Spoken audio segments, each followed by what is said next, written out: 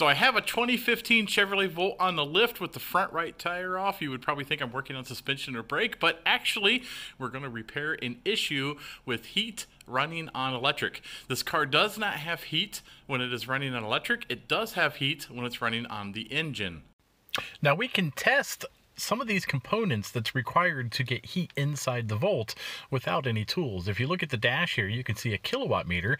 And basically what we're going to do is we're going to turn the heat on.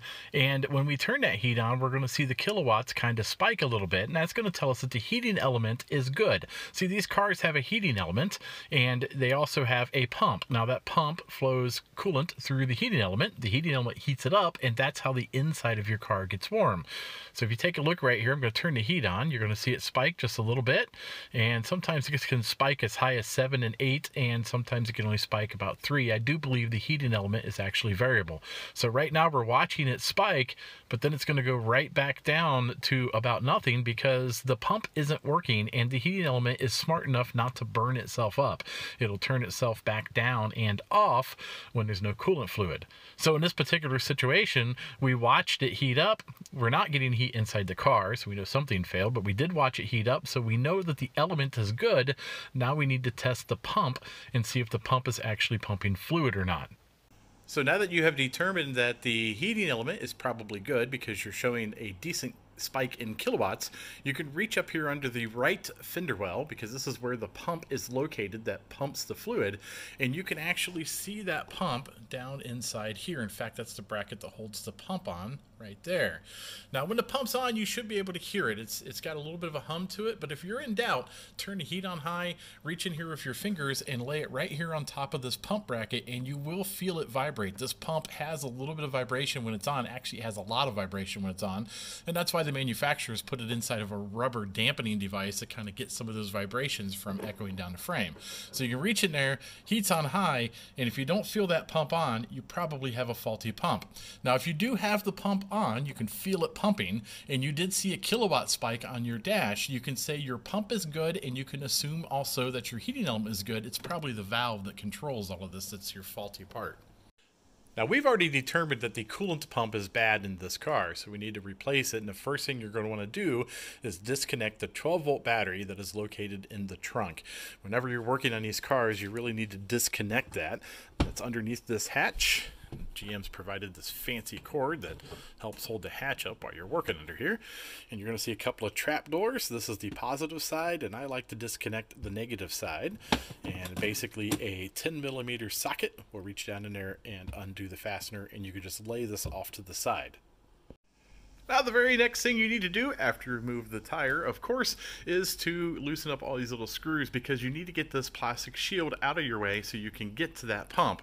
Now there's a series of torque screws that go all around the wheel well, and there's a couple of little plastic clips that you have to unfasten to get this out of here. And as if all those little plastic clips and screws were not annoying, there's even more up underneath the car that you have to remove. So this plastic shield actually comes all the way out to the front of the car, and there are some fasteners and bolts you have to get undone there. The inside of the wheel well does have these little release clips so you can separate the two halves. And originally I tried to just take this side off, but quite honestly I could not get these to release. So I had to take the entire shield out. And quite honestly, there's only a few more screws and fasteners on this side, so it really wasn't that big of a deal. And it leaves us wide open to work inside, which is awesome. Now the pump is fully exposed, and you can see exactly where it sits. It sits right down here. It doesn't look really complicated to get to. There's only a couple of lines and a plug and a couple of bolts that's even holding the entire unit on. This is the new pump, and I ordered it from GM Parts Direct. I'll put a link down below. I will say that they say on their website that this is a special order item and they don't keep it in stock, and it did take in excess of 10 days for me to get this part. So keep that in mind if you're going to order it from GM Parts Direct. Because this pump uses the same fluid that is in your radiator, you're going to want to drain your radiator. It's a good time to flush your coolant. I myself have already flushed the coolant, so as you can see, I just plugged my lines when I pulled them off very quickly, and that's only because I just flushed this fluid. But I highly recommend that if you're changing this pump out, you're going to want to flush it anyhow. So now that the lines are off and removed, we're going to unbolt the pump, and we're going to try to get this plug off the back side unplugged. Now to get this plastic cover off so you can get to that plug, there is one of those little plastic clips right back here where my screwdriver is, and there is another one right here. Pop those off and you can remove this plastic cover, which will expose that plug. Now the plug has a little keeper on it. You need to pop this little keeper off and that will release the plug. After releasing the plug, the whole pump assembly will pull right out and you're ready to put the new one on. And with a little video editing magic, we're all back together. Basically, just put the pump back on the same way you took the pump off.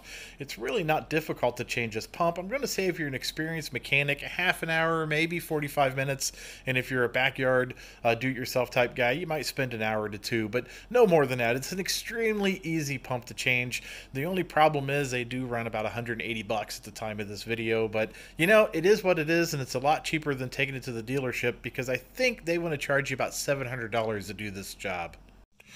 The only thing to do now is make sure you top off your coolant back to the original level and get in your car, turn it on, and see if you have heat. And you can see on the dash we're pulling 4 kilowatts right now. It was actually up to 7 when I first started the car, and I do have heat coming out of the vents, so our problem is fixed.